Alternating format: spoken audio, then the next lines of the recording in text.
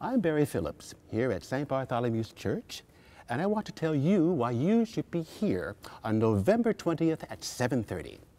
That evening, on the largest pipe organ in New York, the esteemed organist Jason Roberts will improvise the musical score for arguably the last truly great silent film ever made, The Wind, starring the legendary Lillian Gish. Starting at age 6 with Charlie Chaplin's The Gold Rush, I've attended scores of silent film viewings.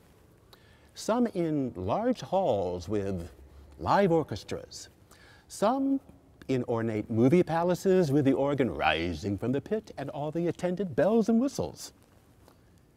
What makes this evening special is that for the first time, the silent artist on the screen is concurrently in the building. Miss Lillian Gish was an active member of St. Bart's for over 40 years. She helped renovate the choir room. She helped endow the chapel.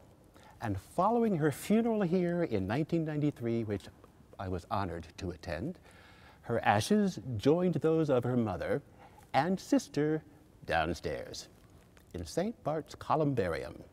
That's right, folks. Miss Lillian Gish is literally in the house.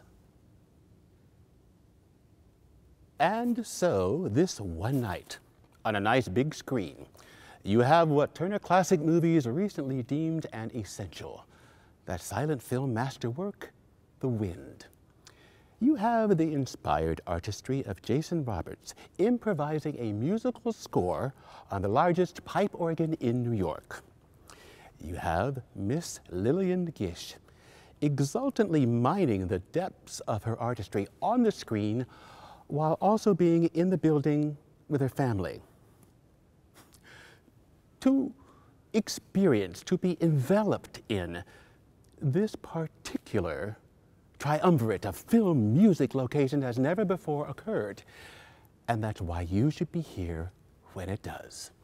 November 20th, 7:30, St. Bartholomew's Church, Jason Roberts, Lillian Gish, The Wind.